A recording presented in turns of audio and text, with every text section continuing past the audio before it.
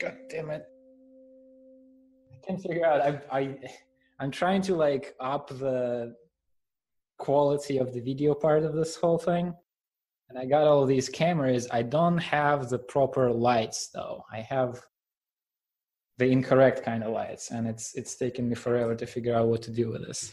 I'm sure it's going to look a lot better than anything else I've done on this show before. That is probably true, yes.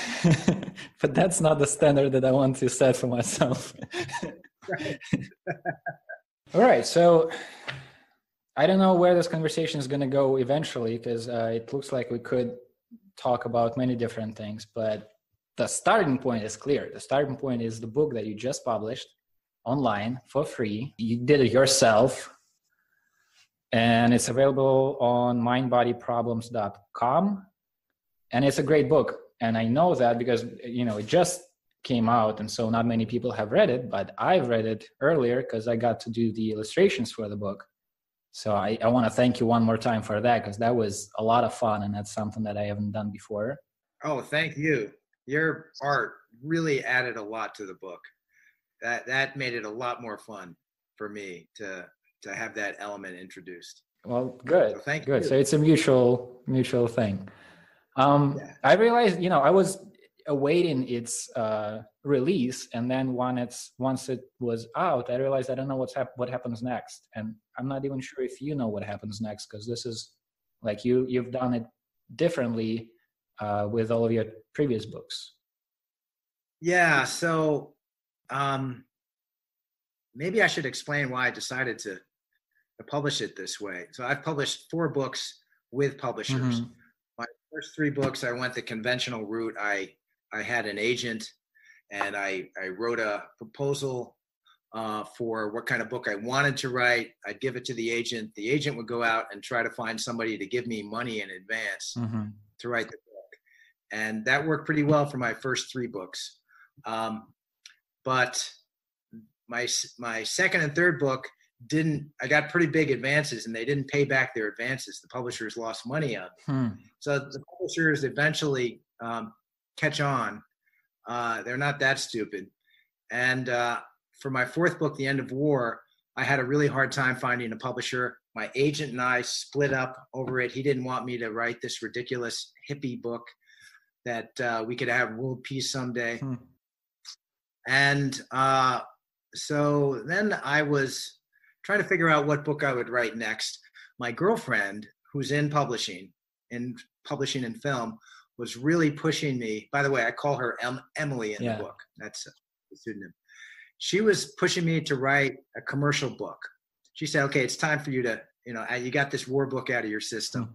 So write something that people are actually going to want to read. And I wanted to get back in the game of real commercial publishing too. So I came up with this idea. I started going to a lot of conferences on consciousness and the mind-body problem. And I came up with this idea to write a book about how our subjective experiences, the good and bad things that happen to us, affect how we view these old problems, like the problem of consciousness and free will and the meaning of life. And I thought it would be interesting to write it as a series of profiles, to dramatize the idea by showing how these major mind-body thinkers have been influenced by, for the most part, pretty bad things that had happened to them.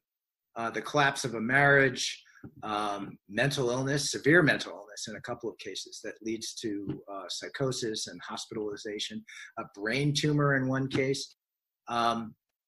One of my subjects, an economist named Deirdre McCloskey, discovered when she was in her 50s, she was married and had 2 children, that she was actually a woman.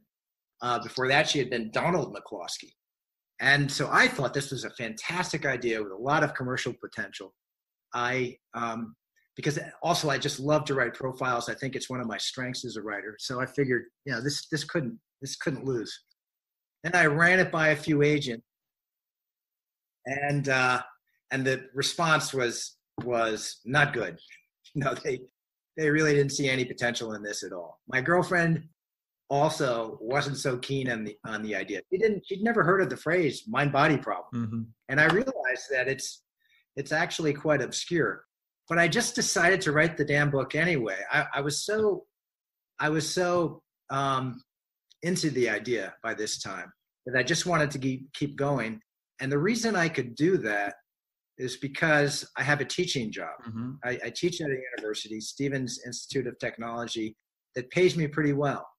And it's changed my relationship with writing in a really dramatic way. I write for fun now, instead of writing to make a living to support myself and my family. So it's very liberating, maybe too liberating. But I just went ahead and decided to write the book. When I was finished with it, I really started wrapping it up last spring, and I had a draft I was pretty happy with. I ran it by one editor who had expressed interest in my work before, and he told me he couldn't get through the first chapter, so that was really depressing. And then I thought at some point, I'm just going to publish this myself. I had run into a computer scientist at a little conference I went to in San Francisco who had self-published a book, and a lot of people had read it. He just had a little donate button, and people had given him quite a bit of money. And I thought that sounded like a pretty good scheme. So I would publish it for free. People can give me some money if I like. If they don't, that's fine too. So I see this thing as an experiment. Another great thing about self-publishing. And by the way, I have a cold. I just took a Sudafed before this conversation, and I feel like I just smoked crack. I mean, I'm flying high. So you know, you're probably you're gonna have to deal with me being even more garrulous than usual. But I think that's probably a good thing. Yeah. Well, I realized that I could do anything I wanted if I published it myself online. I could add photographs, I could add video links, I could take little snippets, audio snippets from interviews and add those to the end of the chapter so people could hear what my subjects actually talked about. A crucial idea was to add art. And you know, originally I approached you, I think, just to create a cover image of some kind of knot. And then you came up with this fantastic idea of a knot that consisted of my name and the names of my 9 subjects all woven together with the title of the book in different psychedelic colors, which is just love that. It's so cool. It just embodies the book. And then at some point you said, you know, you're sort of getting into the chapters and you wanted to give a shot at creating art for each individual chapter.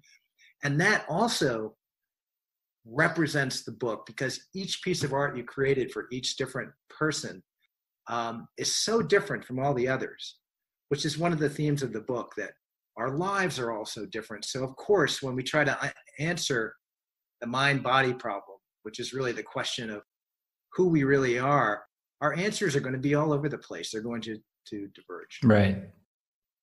I think you're kind of in the zeitgeist with this book, because this is kind of my theory that, I mean, it's not an original theory, but not everybody agrees with that. But I feel really strongly about that just the technological change that we have now, these podcasts, for example, podcasts are becoming a bigger and bigger medium, and, you know, more than newspapers or television or anything. Like if you get on the Joe Rogan Experience, that is a big break for you. And the Joe Rogan Experience is like 3 hours of talking about everything with this one weird dude. And when he invites, like if you see the same person on, you know, a little TV segment or even in print most of the time, like an expert on this or scientist or whatever, you get a sense that, oh, this is the expert, this is the person to listen to, and he has the answers. If you hear anybody talk for 3 hours about anything, it will eventually, every time without fail, it will turn out that that's just a fucking person, and they have some, you know, authority in this area and a little less authority in this other area, and then they'll inevitably say something that you will go, oh, that they don't understand or don't know. And so it humanizes them, and to me, it makes their theories actually more compelling, because it's like, if I'm presented with the truth and the expert, I immediately have some reservations about whatever they're going to say. But if I'm presented with a person who has a biography, who has a life, who has, kinks in their just trajectory of their life, and you see how that's connected to the message that they're, putting forth, that actually makes the message more compelling, because you can relate to it on a personal level, and you can see that it comes from, their experience, and they've actually struggled with these ideas and came out. This is their sincere take, but that's a person's take. That's just 1 out of 7, or how many billions we have now. I like that. Yeah, I think you're right. It makes me, it's sort of a nice gloss on the kind of journalism I've been doing for a long time now. So in the End of Science, I had these profiles of scientists and philosophers, and I was pretty mean to some of them. If I thought that their egos, if they were a little bit too arrogant, I would try to take them down a little bit. And I enjoyed doing that. I just reposted a piece that I did, a profile that I did of Karl Popper for the End of Science. Mm-hmm. I posted it last month, and a lot of people have been chatting about that now. And I show that Popper was this kind of contradictory figure, that he was anti-dogmatic, but as a philosopher, he preached against certainty, but he himself was this incredibly arrogant guy who would pound the table when he was making points, and would talk about his critics as though they were total idiots. And that, to me, is fascinating, that the paradox of the skeptic who's unable to be skeptical of himself. Mm-hmm. I think, I'm just agreeing with you that the ideas become richer and more interesting if you understand the context in which they arise, what this person was trying to accomplish. And of course, there are emotions and insecurities, fear and desire that is motivating some of these great ideas. And to disembody the ideas and treat them out of that context, I think it doesn't do justice to them. So I had that idea behind the journalism I did for a long time, but I really decided to go all the way with it. I think it worked out great. I mean, to be honest with you, when I started reading the book, I thought I'm going to treat it that, it's a gig. I'm going to read this book because I need to produce the art. And I was completely taken away by it. It's a great book. And this humanizing part of it to me was the most kind of precious one. So how did you choose? Well, I guess a 2-part question. First, how do you pose the question for yourself, the central question of the book? Like you say, the mind-body problem, but it actually, as the title suggests, it's a whole bunch of different problems tied together. So first part of the question is, what are these questions that you tried answering?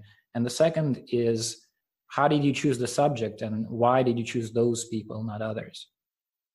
Yeah, so I'll start by just trying to say what I mean by the mind-body problem.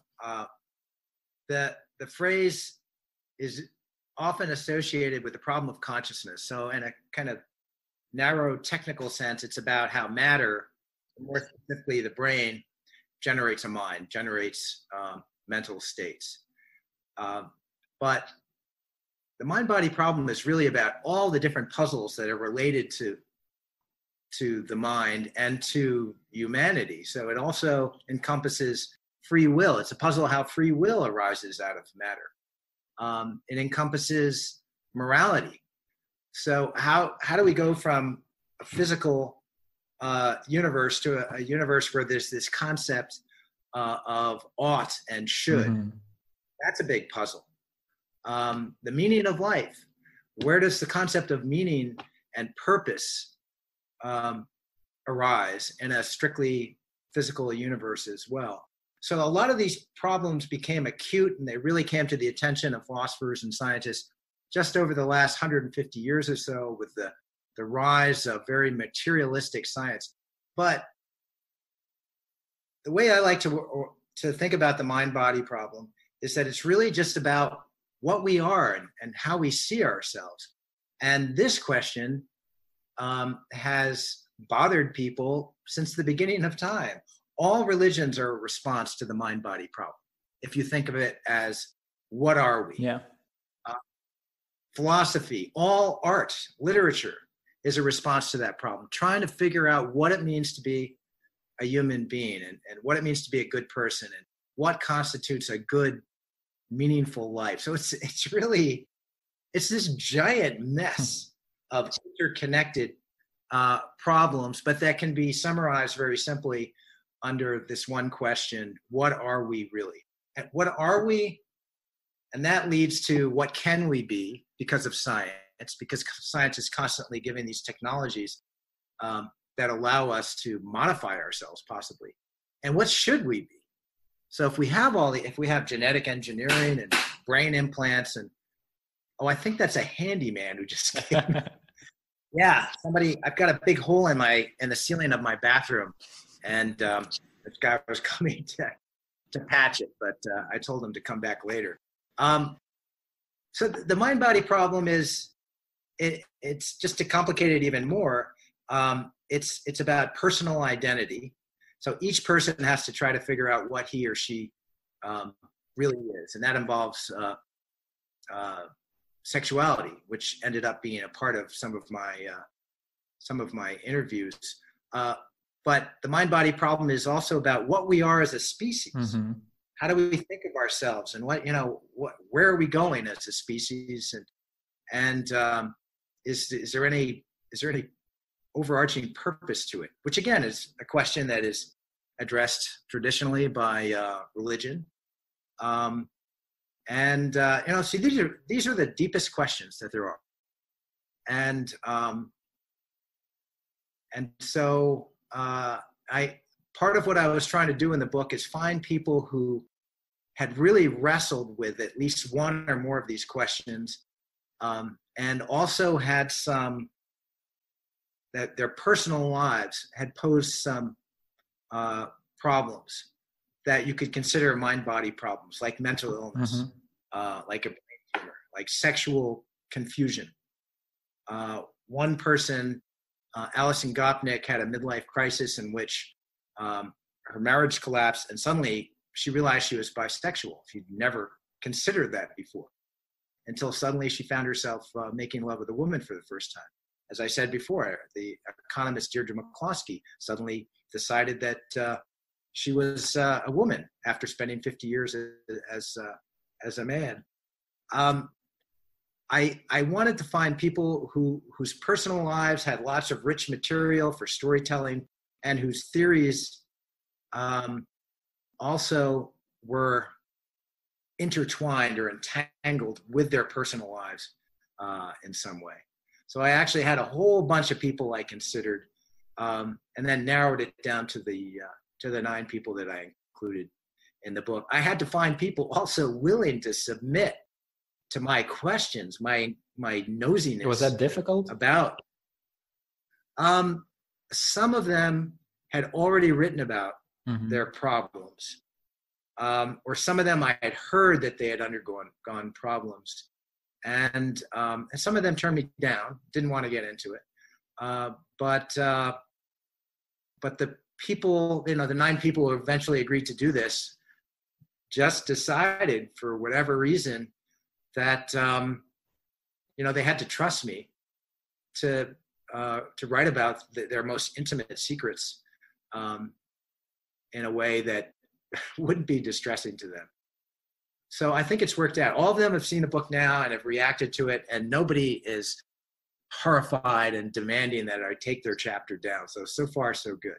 Was there somebody who was mildly unhappy with it? Well, the person that I was most worried about was the evolutionary biologist Robert Trivers. I had a very intense encounter with him. He lives in Jamaica in this house on the top of a mountain, and I surrounded by jungle, and I decided that it would be fun to take my girlfriend down there and spend the night with him. And he's a difficult person. He's been diagnosed with bipolar disorder, and he's got a pretty severe temper. I've met him before. He told me about, and he's also, this is one of the themes of the piece, he's got this sort of affinity for violence, for violent people and violent situations.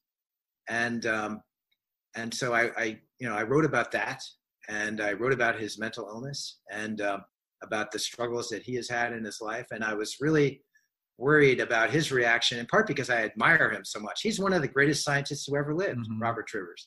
He helped to solve the problem of altruism. Why are humans nice to each other to the extent that they are? But he seems to have, he didn't lavish praise on me, but he didn't react with hostility. So that makes me very happy.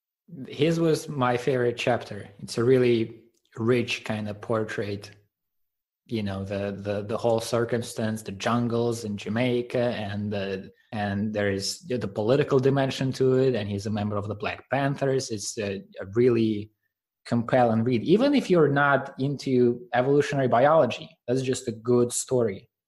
Well, I love trying to find paradoxes or contradictions in great thinkers. And the wonderful paradox that I found in Trivers is that he's an authority on deception and self-deception. He wrote a book called The Folly of Fools that was about deception in the animal kingdom and about why that arose, the evolutionary benefits, and then self-deception in humans, which is a very important part of our psyches. And he had really brilliant insights into how self-deception arose and what purpose it serves. Basically, it's that lying is difficult. Lying requires an expenditure of energy. Some people are really good at lying, but I myself am a terrible liar. And I'm, my brain is on fire if I'm trying to get away with a lie. And so Trivers says that it actually makes sense for evolution to design us so that we can deceive ourselves, because then we lie more effectively.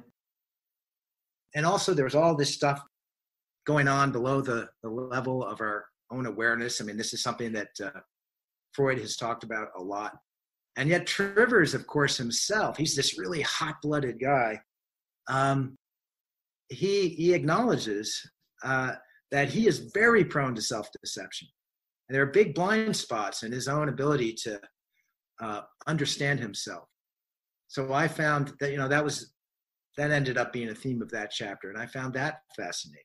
And I think that applies to humanity in general. Right. That we're so smart, we're so brilliant, we're uncovering the secrets of the universe, we're looking out at the very edges of the universe, and we've completely explored everything here on Earth, and we've understood our genome, and yet we're so clueless still about ourselves. If you look at American politics, you can see just what foolish apes we are, essentially. You don't have him to qualify American politics. Politics generally, I think, is a pretty big mess. Right. Yeah. And so, it was just wonderful to me that Trivers, this scientist, who was focused so much on these dark aspects of human nature, embodies them himself. So, I like that chapter too. Well, it makes sense that, again, I think, I'm repeating myself, but I really think this is a great central point of the book, that there is a connection between what the person, the reality that the person lives in, the way he or she describes that reality, and the theories they produce about that reality, and their personal lives, because everybody's reality is shaped by their lives. Yeah. Jordan Peterson is a big name now, and everybody's talking about the message that he's putting forward, and it's interesting, but I don't understand why, he's done like 1 million interviews and not one interviewer asked him about like his relationship to his mother or something like that. Because he has, like, I listened to a conversation between him and Rogan, I think, and Peterson he has this very dramatic way of putting things. And he was talking about kind of his ideas for self-improvement. And it always starts with some like, you need to transcend your miserable, wretched self. And Rogan goes, does it have to be miserable and wretched? What if I'm doing okay, but I could be doing better? And Peterson had an answer to that, which, a reasonable answer. He said that if you're trying to work out, a way to improve things, it has to work in the worst case scenario. But that is, for my money, a rationalization, because the actual reason that his theory starts with that in that spot is because he struggled with clinical depression for his whole life. And he's had autoimmune illness, and his family has gone through horrible illness as well. And he's just generally an intense guy, really into history of the 20th century. If you study, Nazism and Bolshevism for, more than a year, you're going to get, your view of the world is going to get darker than when you started.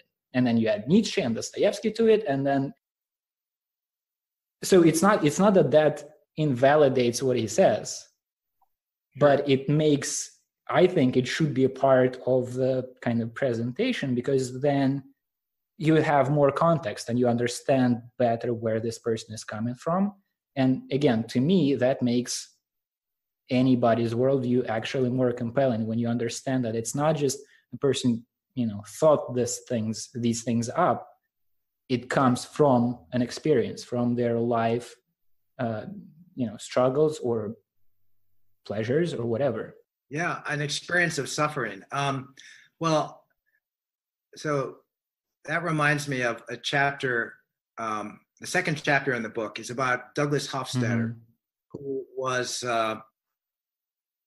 somebody who had a big impact on me. I first read his book, Gödel, Escher, Bach, in the early 80s, and I started reading his columns for Scientific American, and he seemed almost like a superhuman figure. He was obviously brilliant, but he wrote about the world with joy and pointed out all these beautiful, magical aspects of the world that sometimes required very close attention and some knowledge of physics and biology and mathematics. And it was extraordinary to me. I always thought of him as a very trippy writer, somebody who was on a permanent acid trip, and then just seeing all these marvels around him, and had the incredible talent to convey those marvels through his writing, and then actually say some very deep things about the structure of reality and how minds work. And so I was really looking forward to meeting him. He agreed to speak to me, and I knew that he had had some sorrow in his life, that he had a wife who had died very suddenly in her 40s. It had a big impact on him. But I still thought I was going to encounter this happy person, more than happy, a joyful person. And he turned out to be somebody who is very melancholy and has a very dark view of the world and sees a lot of ugliness. And I see his writing as a reaction to all that darkness and ugliness. And that to me made what he has achieved even more remarkable, knowing how much he had to overcome to write Gödel, Escher, Bach and I Am a Strange Loop, and these wonderful columns for Scientific American that are filled with all this wordplay and scientific puzzles and puns. That he has done that in spite of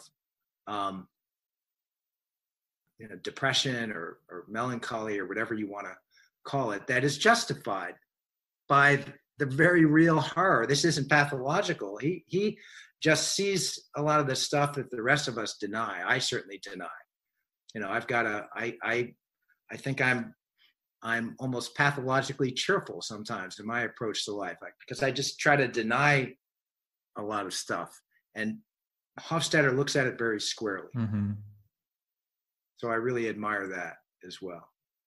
And I'm hoping that people who are already fans of his work will appreciate it more after they read my chapter about him. How did you feel writing about, like for example, you said you were worried about Trivers' reaction to the chapter. What's the general feeling of having to tell somebody else's story? Like, that's a pretty heavy responsibility. It is. I'm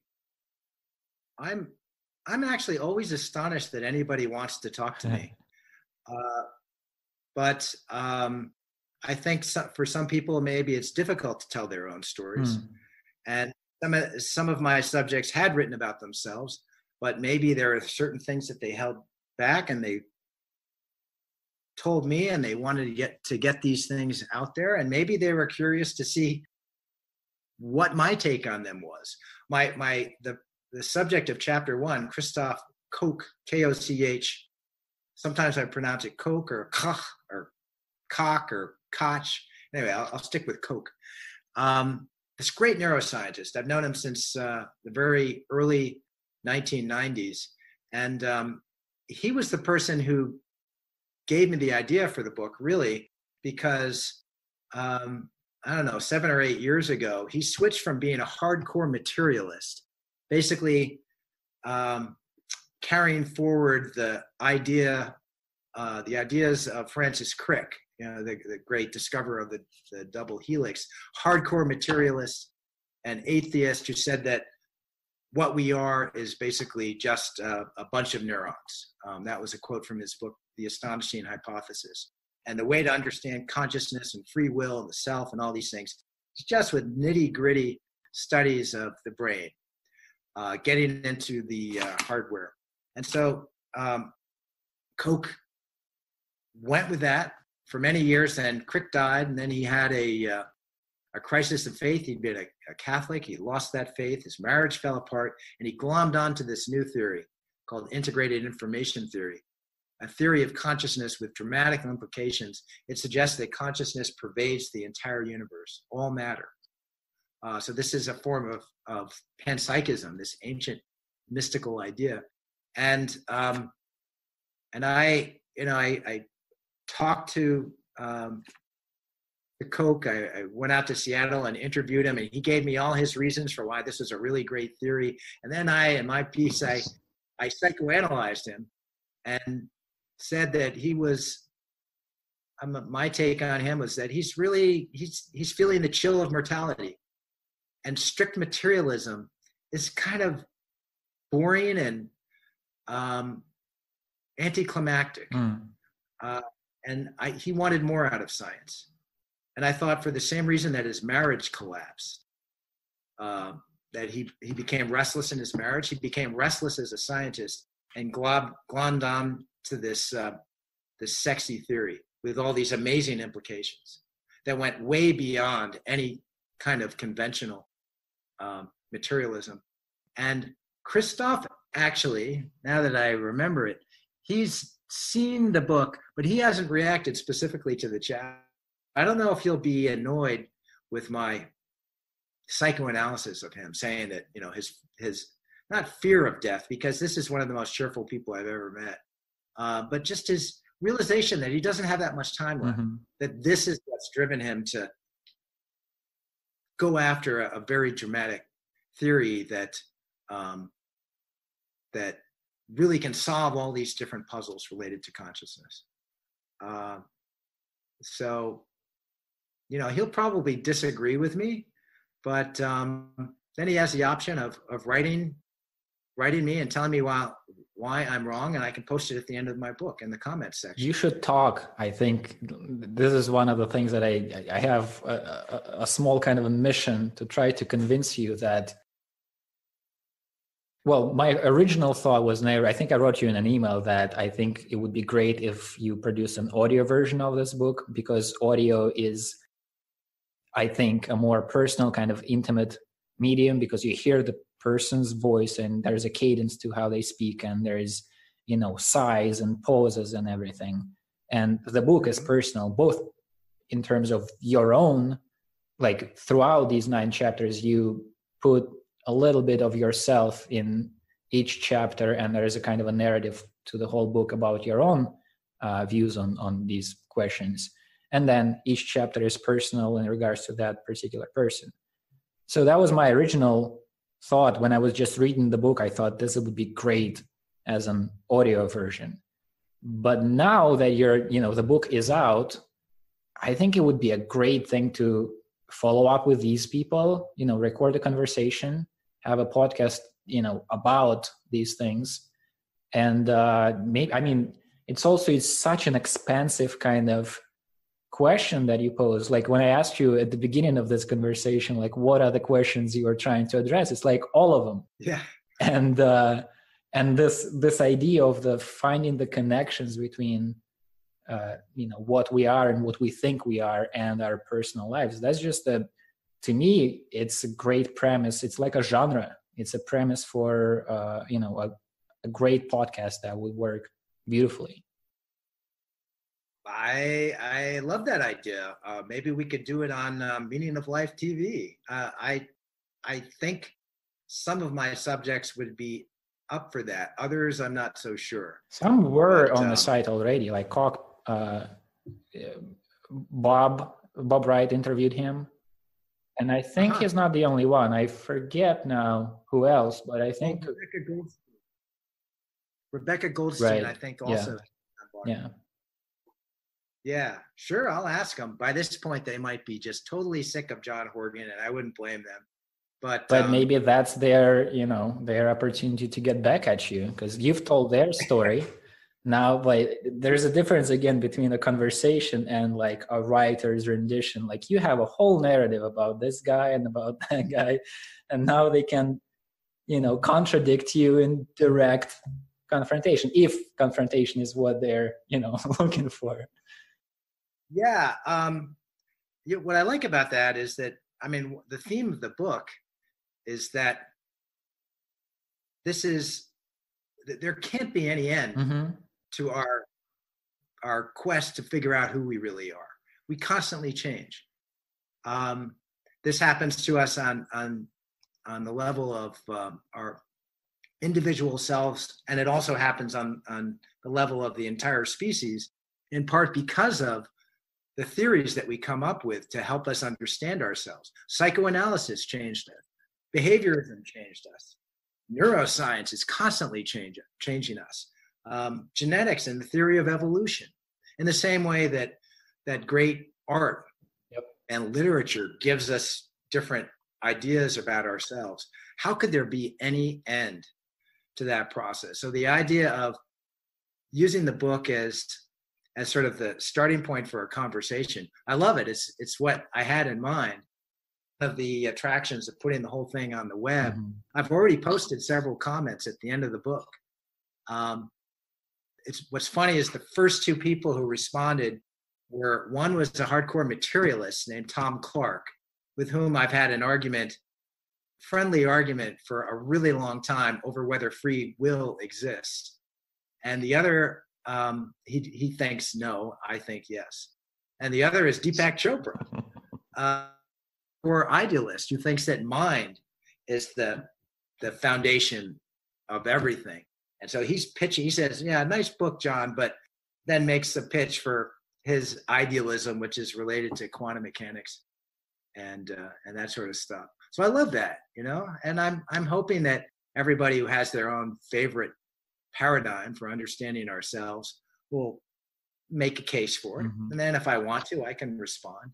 But that's kind of the whole point. Do you have like a strategy for promoting the book for more people to see it? Yeah, it's funny. I heard from a scholar who has written nice things about me in the past. He's a scholar who pays a lot of attention to scientific communication, and he said, "Oh, John, this is a great way of brand building and and he wanted to see how I sort of built on my reputation with this book. Funny, because I never feel like I know what I'm doing, and the idea that I have a brand that I'm out there promoting, it seems absurd to me, because I always feel like I'm totally incompetent. I'm just kind of hacking away and blundering around in the dark. I've got this blog for Scientific American, so I wrote about the book there. That helps out a little bit. I know a lot of journalists and scientists, and I've sent it to the book to people who played some role in the book, who had invited me to give a talk on the mind-body problem, or with whom I'd had discussions. So I'm just flailing around out there, hoping that I get some kind of reaction. I'm actually hoping, and here we are talking, I'm hoping that this helps. Part of the reason I asked that question is I want to strengthen my pitch for a podcast as a continuation of the book, because books, from my understanding, generally don't go viral on the internet, but video conversations like we're having now can, and podcasts can. And so that's a great idea. You're a lot younger than I am, so you're much more savvy when it comes to these kinds of things. I'm being a book writer can really break your heart, and so I'm actually I've always tried to manage my expectations and emotions so that I don't expect too much when a book goes out there. This particular book, I'm hoping that I'm more worried about the long term. I'm actually hoping that over the long run, people might discover it, even if they're not discovering it immediately within the next few weeks or months. That I've always thought that good writing sells itself. So we'll see. And and if people don't have a big response to it, that's okay too. I really loved writing this book. It was so much fun. I loved working with you and Frankie Guarini, the guy who put together the website. That was really fun. I'm enjoying updating it now by posting comments on the site. And so, that in itself has been great. Oh, and by the way, I have a donate button on the site. I have already made $35.97. That's not a bad start. Yeah, I just got an $18 donation, so I was really psyched about that. I'm getting up there. It's for 3 years of work. Yeah. Well, again, this is, I write for love. I always wrote for love, but now I really write almost entirely for love instead of for money. And that's beautiful. It's great. Yeah, that's the way to do it. Now, as I said already, you are one of the subjects of the book, really. Have your own ideas about this whole conglomeration of questions changed in the course of writing the book? Yeah, I think I've moved a little bit more towards.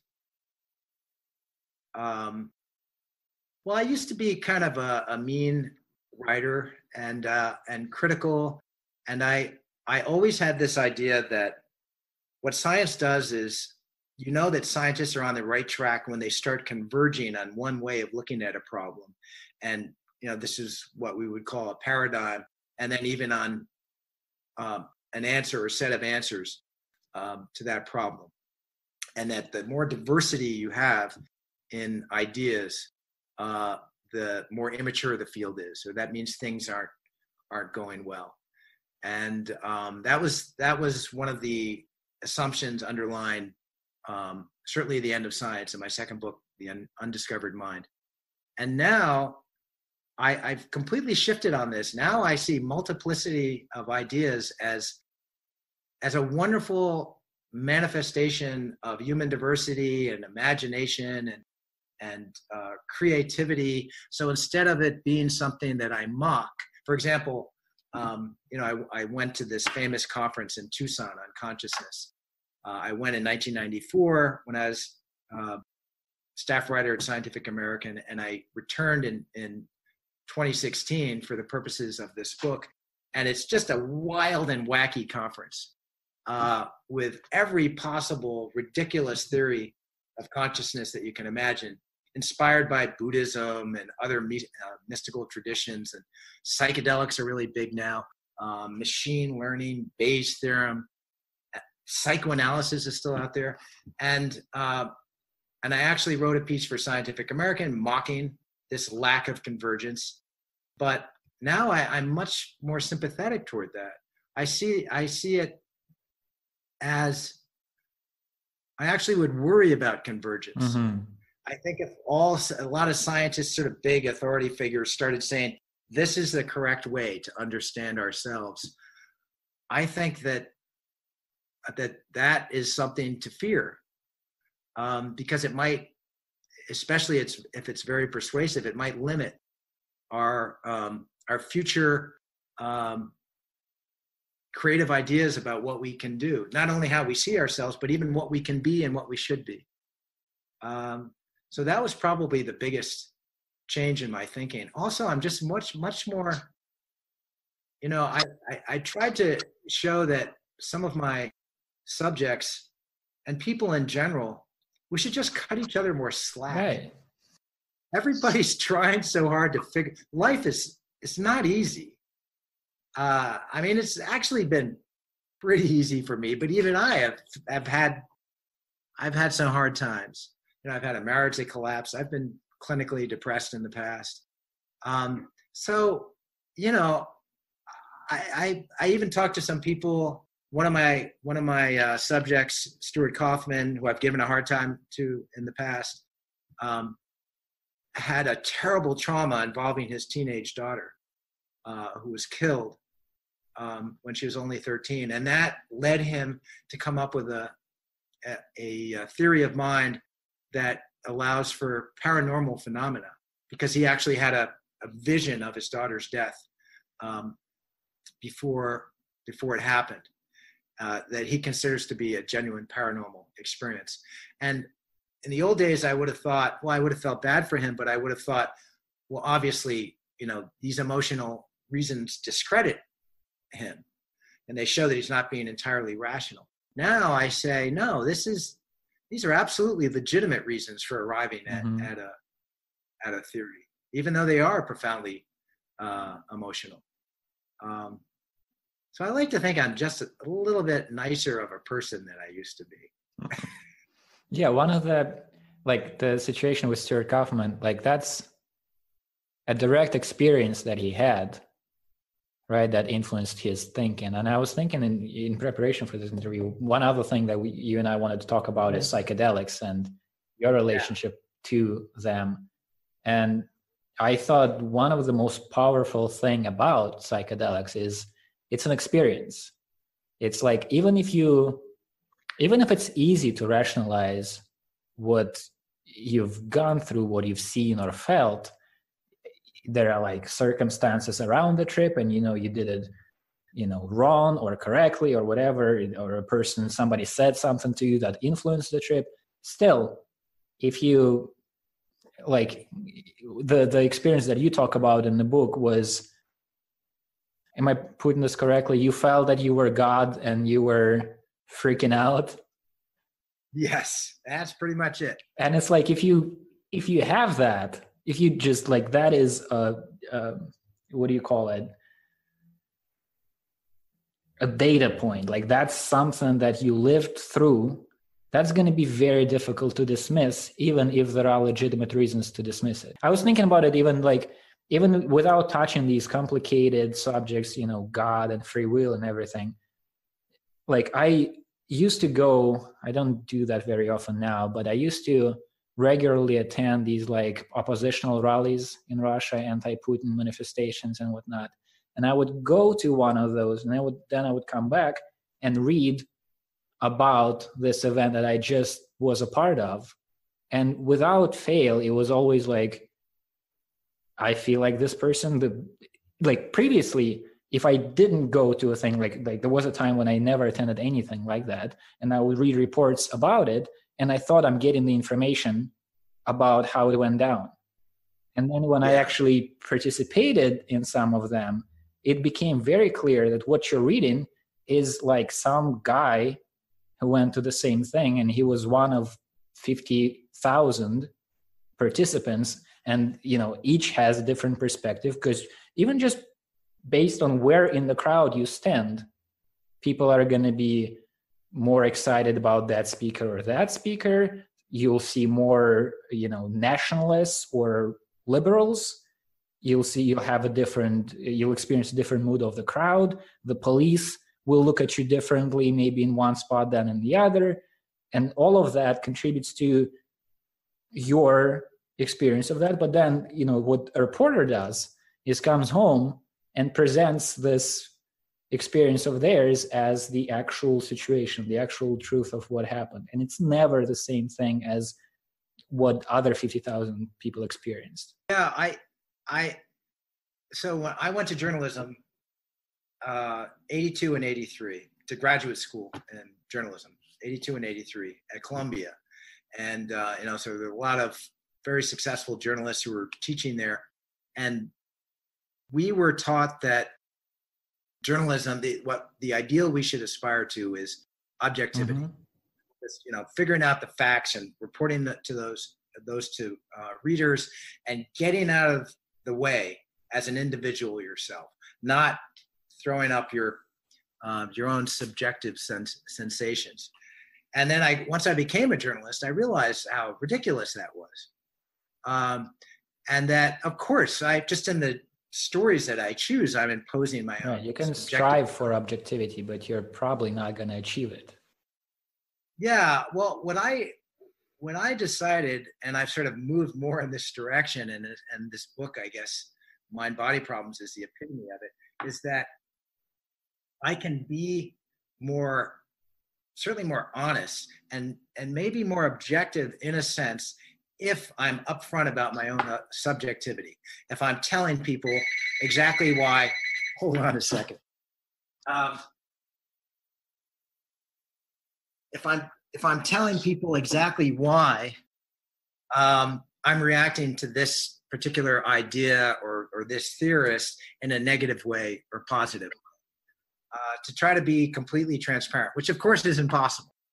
But that's my ideal now, is to try to reveal as much of myself as possible. Now that can be really tedious for some readers.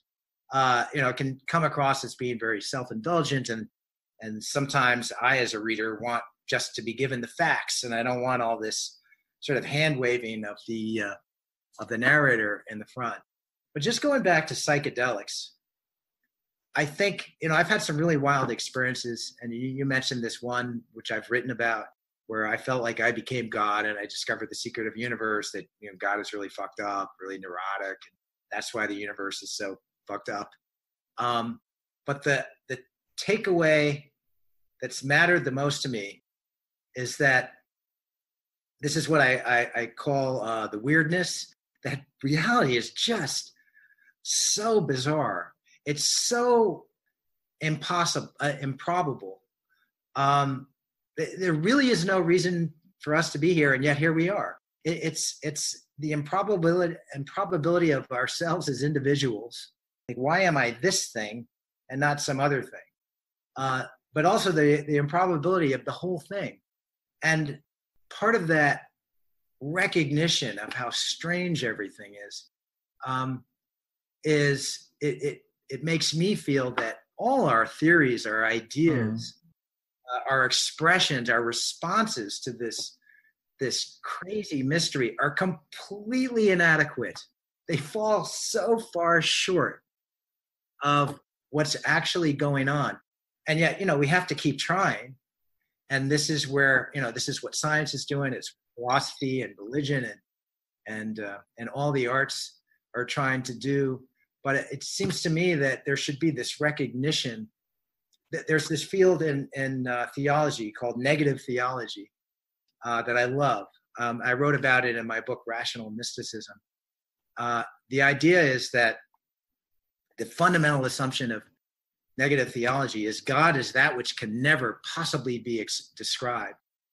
And so then you go on from there, right, and you try to describe God after saying that what you're trying to do is absolutely impossible. I think whether or not you believe in God, that's a good attitude to keep in mind. Let's say if you're a philosopher or a scientist or a writer, that you're always going to, you can never capture reality. You can't capture a single person with language and with scientific models. But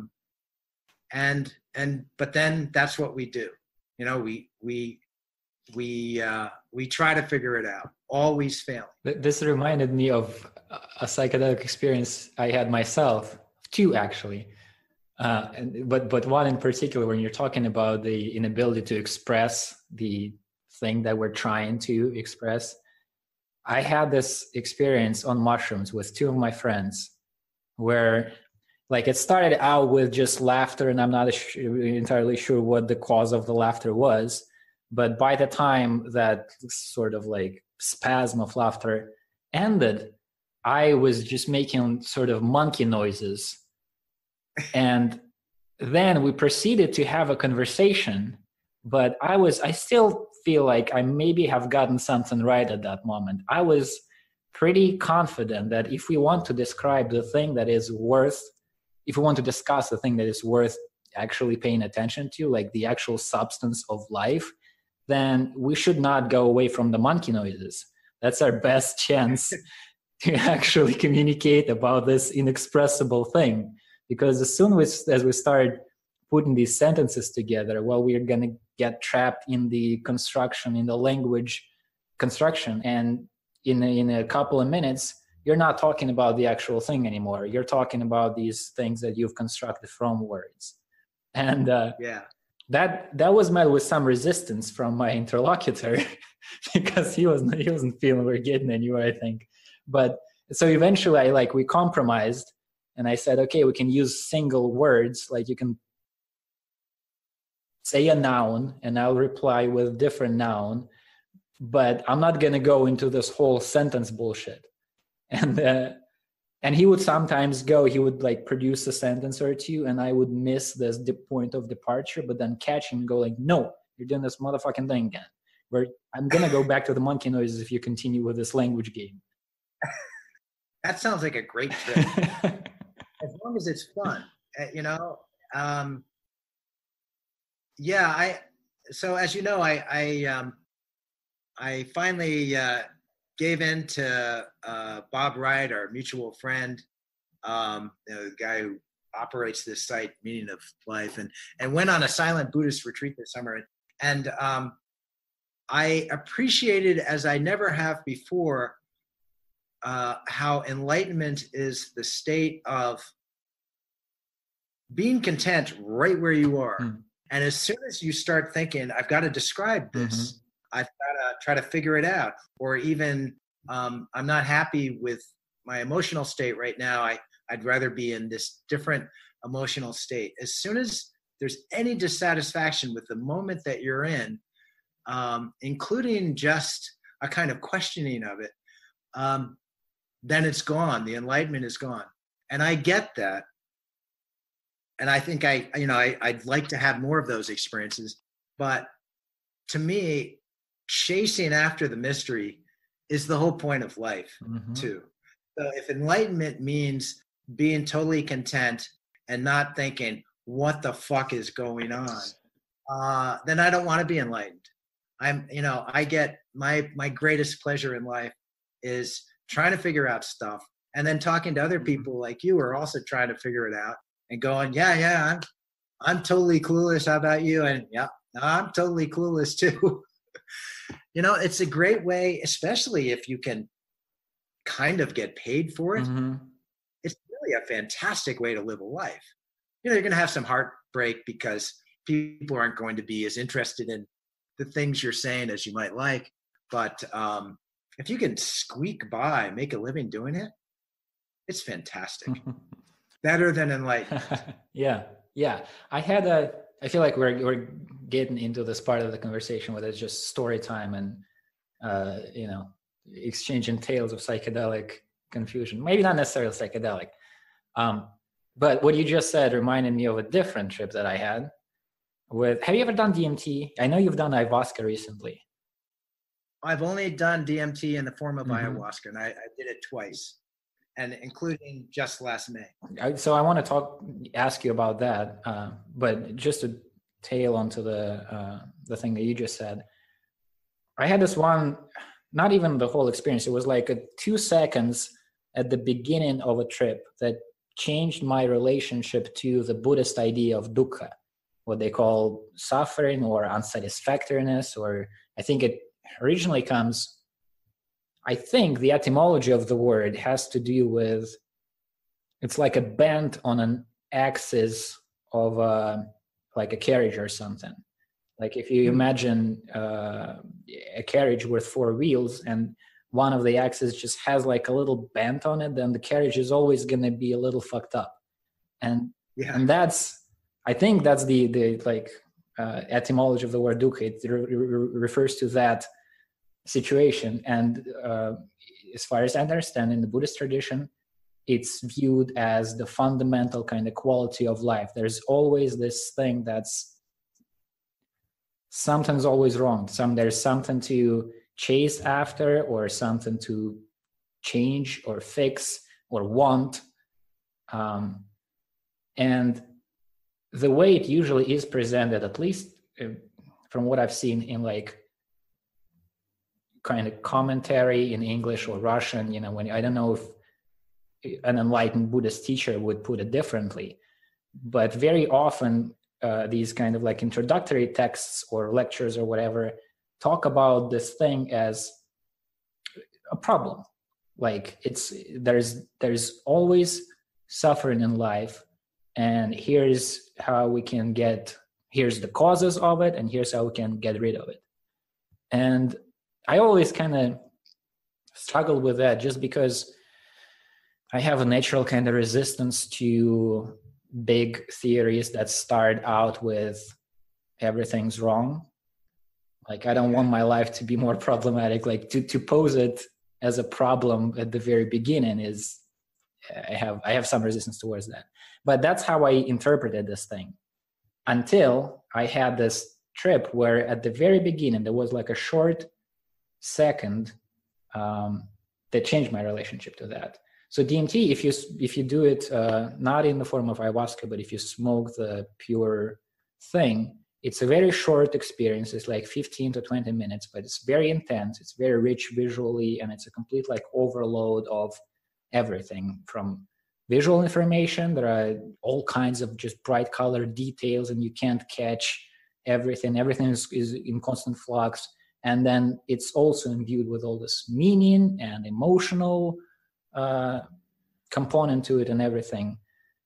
But in the first second of that trip, so before all of this intensity started, I had this.